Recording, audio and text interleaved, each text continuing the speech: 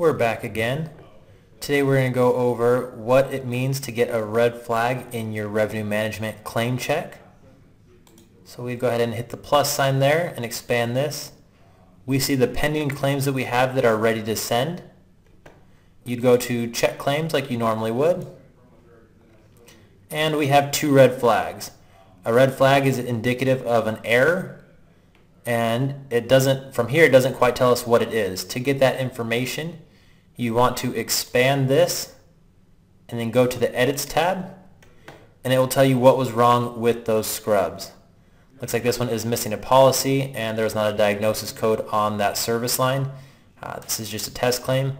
It can be any number of issues here, but it should give you pretty explicit guidelines as to what is airing out. If you have any questions, please give us a call and we'd be more than happy to help you.